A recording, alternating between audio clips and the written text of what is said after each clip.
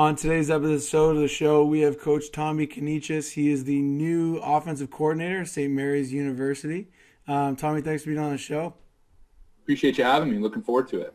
Yeah, for sure. So you want to give us a little bit of your background. You know, you've had an interesting start to your coaching career and transitioning like a lot of guys do from a U Sports athlete to a U Sport coach. What's that been like? And kind of walk us through that journey.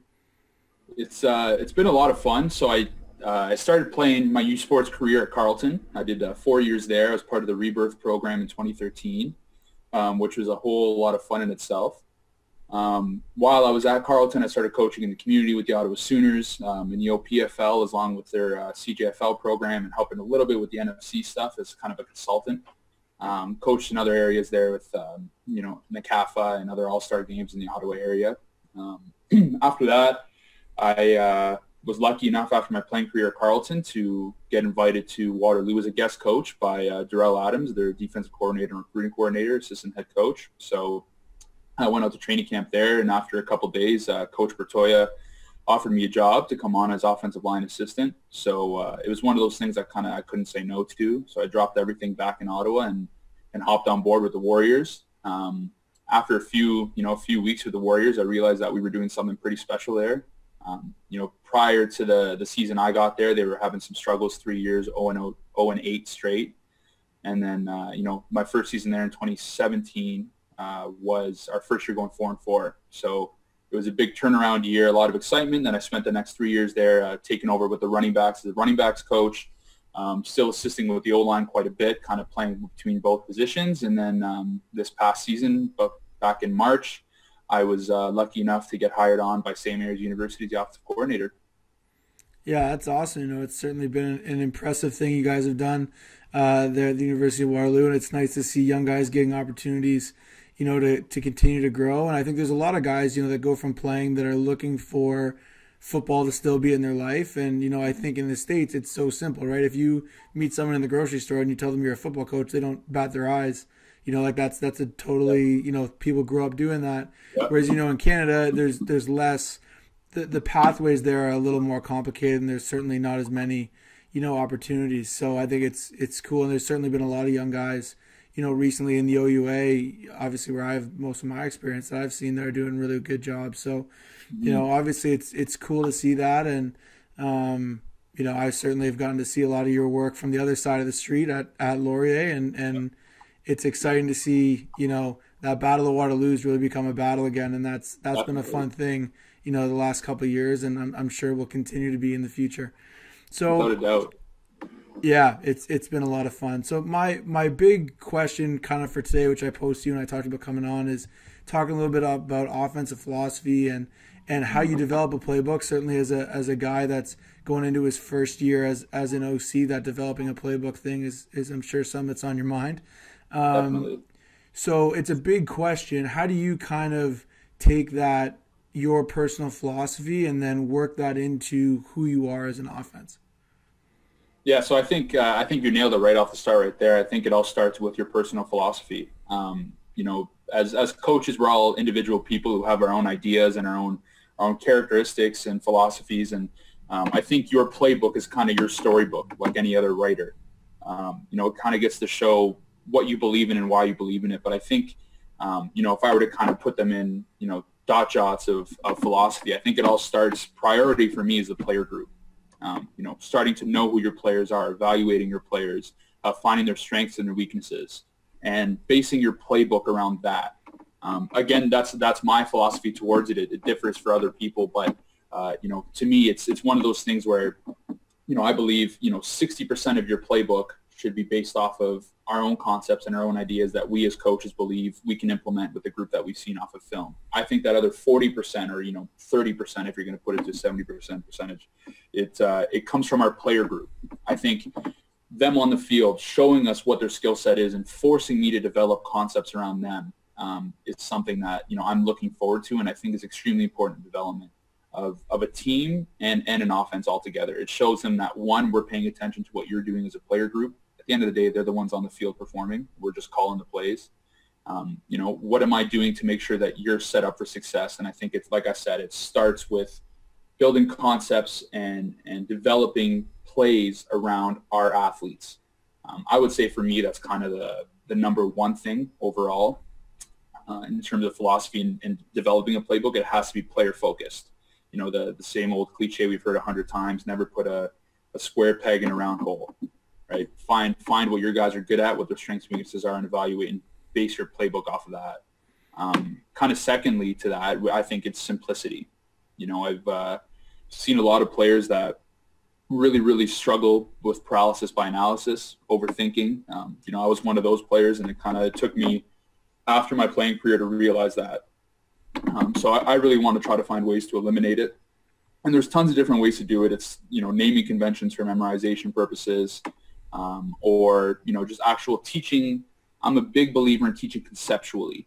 Rather than having players memorizing plays, I want them to memorize concepts, the whys and the whats behind what we're trying to achieve. You know, what is inside zone? To some guys, you know, if you're talking O-line play, it's a double team up to your linebacker. Okay, good to know. But what is the overall picture of what we're trying to achieve? Right. Same thing if we're talking anything in, you know, our crossers concepts in the pass game, or our flood concepts, or our verts concepts. Okay, it's all good to know in our verts concepts we're trying to win over top. That's great. Anybody can tell you that. But what is on the grand scheme of things? What are we really trying to achieve in terms of our spacing? How do we want to leverage certain people? You know, how do we want to get over top, and why do we want to get over top in a certain way? Why do we need inside releases and outside releases? What is the grand scheme of what we're truly trying to achieve? To me, in my teaching, I'm a big believer that we have to teach concept instead of play. And then kind of from there, like I said, I think the third, you know, most important point to me is that it's fun. I want my guys having fun playing ball. We all grew up falling in love with the sport, and we're now coaches today because we love the sport, because it's fun. You know, I never want to steal that away from guys. And I think, you know, obviously success and winning breeds fun. We all know that. But if we can find ways to create fun, new ideas, new concepts that are different, you know, what I like to call, you know, getting a little bit greasy with it in our play calling. I think that creates an avenue for guys to really enjoy themselves and excel on the field. Yeah, I think that's such a huge piece. And, you know, those three things really create a belief from your players. You know, I think we've all at one time or another as a player probably been in a scheme where we thought, hey, like, you know, I get why people run this, but this isn't good for the group we have. You know, and that can create that doubt, or you know what you're supposed to do on a play, but you have no idea what's going on around you because you don't understand the concept. Like you said, that, you know, that creates a ton of doubt. You know, and then you just get that lack of motivation when you're not keeping things upbeat, fun, you know, new and challenging for the guys. I think that really deters people from putting their effort into learning the concept and understanding everything that you're doing. So, you know, I think those three ideas really play well off each other, and it's hard to be successful, especially when you don't have those pieces put together, right? If you're trying to run something that your guys don't believe in, it doesn't matter how much you know about it or how well, you know, you feel about it. If your guys aren't having fun and knowing what everyone's doing, then it's tough to be successful. I think you'd hit it right on the head with belief. You know, I think belief is everything at the end of the day. You know, it's, you know, we've all been in games as whether coaches or players where you're in a tight situation, it's late in the playoffs. And, you know, I'm sure you can attest to it in 2016 with the Yates, you know, late in the game, come back against Western, you know, when you guys shouldn't have come back. But it was a belief from what I saw. I'm sure you could speak to it way more than I can, but a belief amongst that team that, like, we can still do this. And then you did it. You know, that buy-in, that belief, and not only your teammates, but your coaches and what they're sending, the message that they're sending. If we can get everybody to buy in, that buy-in is something that's always talked about in every program. But I think it stems from more than just the words coming out of a coach's mouth or the leaders. You know, it's the actions, it's the playbook, it's the characteristics, it's the reward, it's the recognition. It's all of those things that bring that belief in. But again, like I said, it all starts with, okay, here's our center, which is our playbook. You know, the first thing you're going to get when you walk into training camp is your playbook. You're not going to get to know who I am yet. You're going to see a playbook. That's your welcoming. Okay, what do we got here? As you're flipping through it, can I start to buy in right away based off what I'm seeing? And the hope is yes. But like I said, to me, that's kind of, as coaches, that's our journal. That's our book. And I'm opening to you as a player with my journal, my playbook.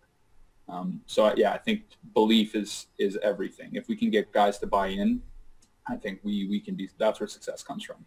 And I think there's a lot of stress, again, like as young coaches about getting guys to buy in and believe in you. Like I think sometimes, you feel like, oh, this guy's, won X amount of Yates Cups or, he Mm-hmm. played in the CFL as a player. And there's some credibility that comes along with that. But the best piece of advice I got as a young coach is the guys will trust people that can help them get better.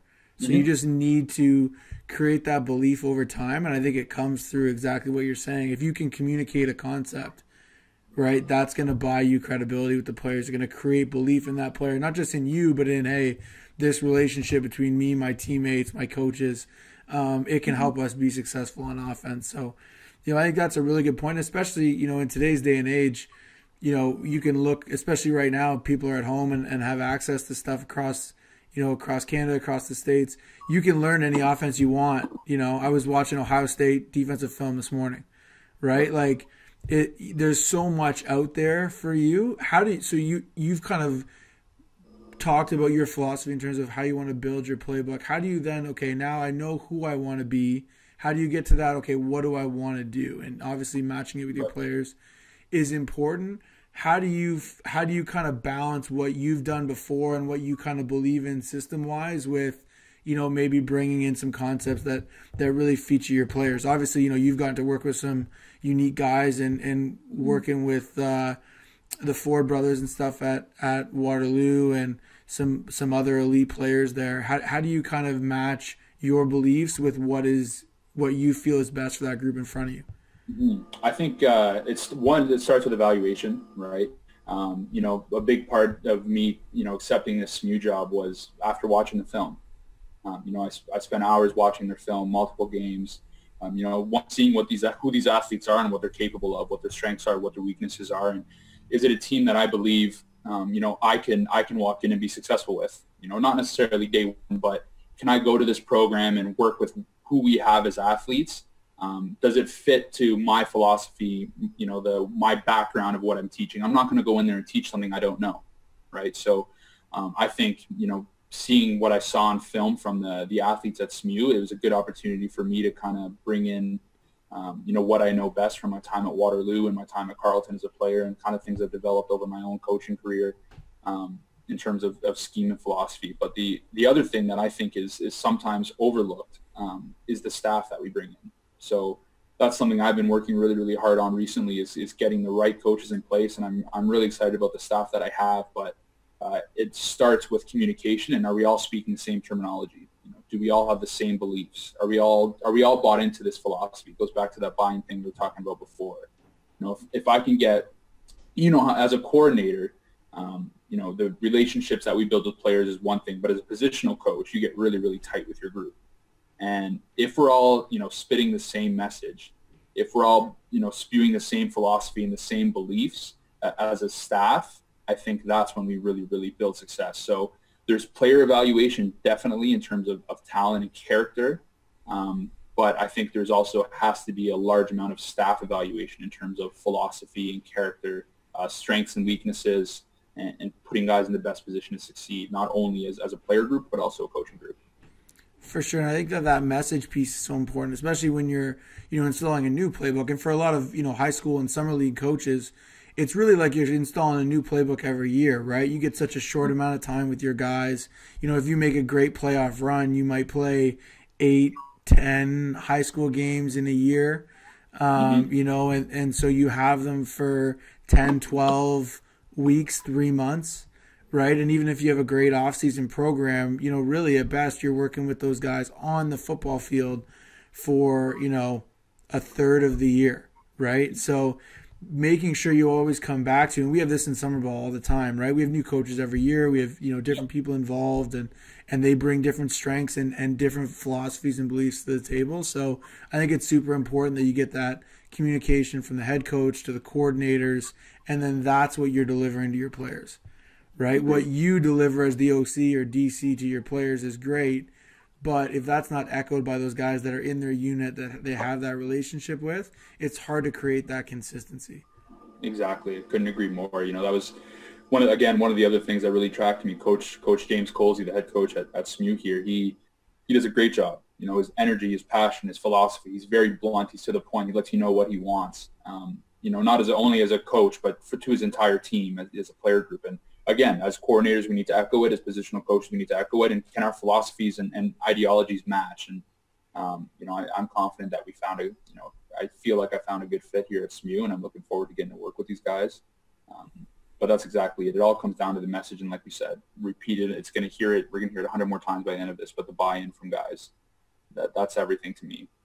Yeah, for sure. And you wind up in a situation where if you can all speak the same language and you've decided on what you feel as a staff is important, kind of making those weekly decisions gets a lot easier, right? Because you have that foundation of this is who we want to be, these are the offensive principles we want to stick to, and it really helps you keep things consistent throughout the year, and that's where that belief comes from, right? If guys don't believe in a message they just heard for the first time on Thursday, right? Mm-hmm. It's gotta start from your off-season program, training camp, build through the year, and I think that really is what creates that type of belief that you need, any good team needs when you get into the fourth quarter of a close game. Exactly. In terms of taking that into your playbook now, obviously every coach that listens to this or watches this is going to have different X's and O's that they believe in. How do you kind of, in today's day and age with so many different options on what you could run and different things, you can run RPO, you can run play action, bootleg, this, that, screen, quick screen, there's so many different things, pieces to your offense that you can add. You got all the air raid stuff going on down in the States. How do you kind of try and take all that information and build simplicity into your offense? I think number one, it starts with my biggest I believe our biggest weapon as coaches is our naming conventions. So what do we name our concepts, and how do we teach these through? So, to give you an example, for me, inside zone, you can run inside zone, the concept of inside zone remains the same. But we can run it 30 or 40 different ways, which then evaluates into 40 or 50 different plays, right? You can have your split zone, you can have your insert zone, you could have your full-on wham, you can have your slips, whatever it is that you run with your inside zone. To me, the concept remains the same. So regardless of what we're taking with inside zone, for me, we call it Rhino, right? It's our run inside. RIN, Rhino, run inside zone. And then we'll have our tags off of it. Like I said, we can have our inserts, we can have our whams, we can have our slips. But I want guys, no matter what we tag it with, it is still Rhino. It is the same concept. Same with our outside zone. Again, same with our flood concepts, right? We would call those, for example, Ford. That naming convention that I hear the F and the O of the Ford and the flood, perfect. I'm good to go. And then we can tag it to very different route combinations with it or whatever it is. Our curls, we call it Chrysler, the CHR, the CR and curls and Chrysler, our spacing concept. How do we want to space it out with our curls? And then again, like I said, we can take it with different things, but naming conventions to me, I think are our biggest weapon. This is something that I started doing coaching younger kids, 10 to 12, 12 to 14, 15 to 16, 17, so on and so forth. And it's something that, if we can teach, if I can have 13, 14, and 15-year-olds running the same concepts we're running at a university level, based on simplifying naming conventions, I think we're doing something right as coaches. The less thinking our players do, the better they play. I believe, sure. I believe thinking is we're supposed to be the thinkers. The only time I want my players thinking is when they come off the field and we're having conversations. That's it. Other than that, I want it to become natural. I want them to be great at what they're doing and just know it like the back of their hand from repetition.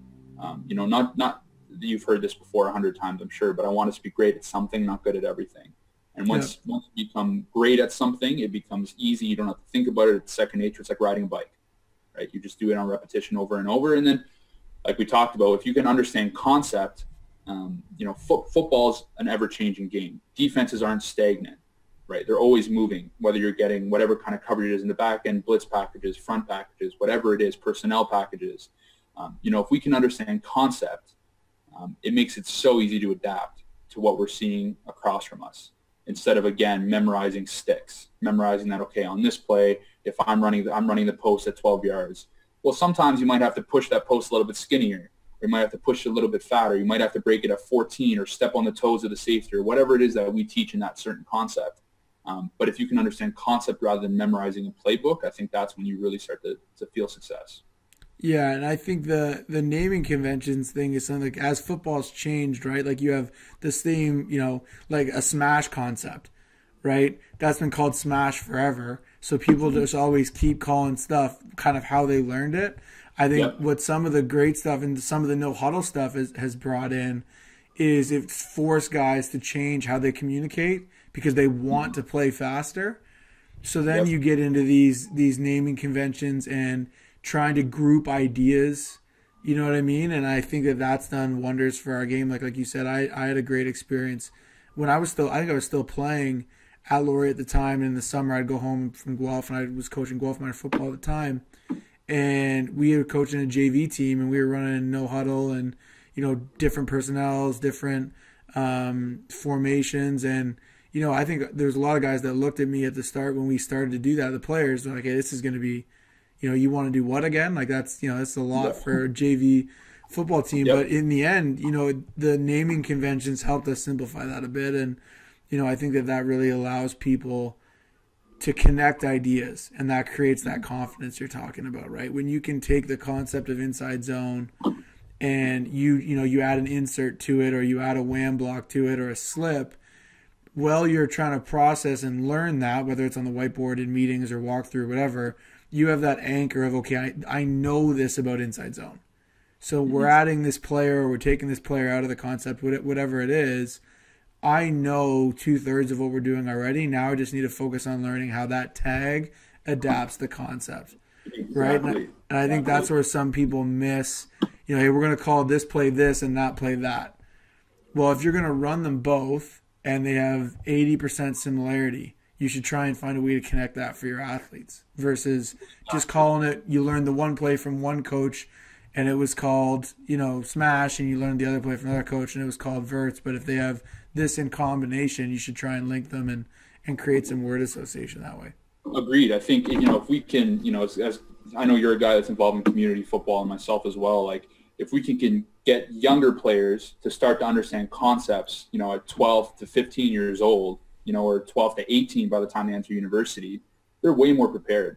I'm speaking on when I first got into at Carleton, we started talking about inside zone, and it was mind blowing to me. I had run it in high school, but I didn't know it was inside zone. I don't remember what we called it at the time in high school, but I just thought it was that play, and then we ran multiple variations of it at Carleton, but it was mind blowing to me that, no, this is an inside zone concept, and these are the different ways you can attack with this, or our outside zone, or vice versa, right? It's, I think it's something that if we can continue to teach younger kids, it makes them better prepared for the next level, and then it makes that transition easier. And again, learning new playbooks easier. You can go into any, I'm sure if you and I sat down and I handed you my playbook as a guy who understands concepts, you'd be able to learn it pretty quick. So we've talked about, trying to be conceptually based and using naming conventions to create some simplicity for your players. Do you want to show us a quick couple of examples on how maybe you do that within a concept in your offense? Definitely. We'll touch on inside zone. So kind of like I spoke about earlier, we call our inside zone Rhino. So, the run is the big R here, and then the IN tells us it's inside.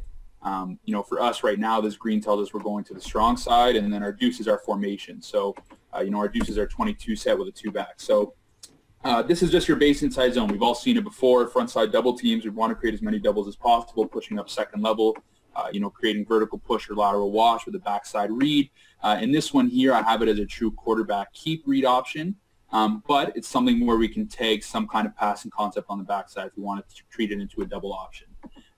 So like I said, we call this, Rhino is our inside zone, and we can do it with multiple different variations. So, as an example, we can add a wham onto it. So what we call our wham is our fullback coming backside and kicking out the backside end. This is something where we still keep it as Rhino. So we will still call this deuce green Rhino just like we did in the last play. The only difference is now we've added a wham block to it. That's the tag that we'll add onto our call. So for our players, conceptually it remains the same. For our quarterback, it's still the same look. The only difference is now we don't have a true read on the backside end. And for our O-line, some teams run it different ways where you'll push it to the front side, your double teams, or you push it to the backside. I preferably like to push it to the backside and get a read from our tailback on the Sam. But it's that little tag, that wham tag, has now taught us, okay, there's a little bit of a tweak, but the inside zone concept remains the same. Another way we can do it is what I like to call a whack.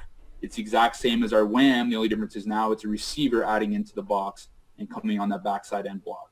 Still an inside zone concept. And that's so important. That's so important when you get to, you're playing a defense that maybe you didn't prepare for, or they're running, something that they've run before, but, out of a different look. And it just allows your guys to have so much more confidence in what they're doing. Well, exactly, right? And then, another way of doing it is with that slip game, which I like to call our wave, right? So our wave is now our receiver coming across the box. We're still playing that inside zone look up front, right? Our tailback, our quarterback, we're all selling that inside zone look. We're playing a true read on our end here with the slip game, and then we can turn it into the pass or the run based off what our quarterback reads. But, these are all the same concept, but we've now had 1, 2, 3, 4 different plays off of it. So if we can get guys to understand the inside zone concept, which again is, creating as many double teams as possible, the point of attack, getting as many guys up to second level as possible, vertical push and lateral wash. We can get into details of tailback reads and all that fun stuff if we wanted, but it's all the same thing, just with separate tags on it. So it's something that, for me, I really, really like guys to understand, and then if we went through this, this is a sample playbook. If we went through this, we could find multiple variations of the same kind of thing where it's one concept, but run multiple ways. That almost gives you a different kind of look. For sure. And that's where, especially when you're trying to get the most out of, your players, and whether it's a high school setting or a university setting, you can find different ways to dress up those simple plays. And to your opponent, it's different to defend. You're creating a different surface, running it out of emotion. You're blocking a player versus reading a player. The quarterback can pass off it, RPO, whatever it is. But now to your guys, it's just inside zone with this little thing added to it. Versus, that's a totally different play. I need to learn, not just what I'm doing, but how that relates to other people's jobs. You create that context, and, I think that that's something that when people are looking for that secret sauce all the time on what helps your guys play fast, it's those little things you can build into your offense that really allow them to do that. Well, exactly. I think you nailed it with saying how to the defense it looks completely different, right? So, for example, in our wham here, the reason I like to push it to the backside is I want to get to read it on the Sam. Some teams play bump when they see that wham coming. Some will play that Sam lock on the fullback, right? If you play that Sam lock on the fullback, you can't be right. We've out-gapped you now, right? If you want to chase that fullback across, we win to the front side. If you want to sit, we win to the backside. It's, it's difficult. The bump teams, the wham look isn't great against bump unless you can push it to the front side and have your doubles pushing to the front. But it's one of those things where, we want to, this without the wham and this with the wham, they're the same play, but we can attack you in different ways.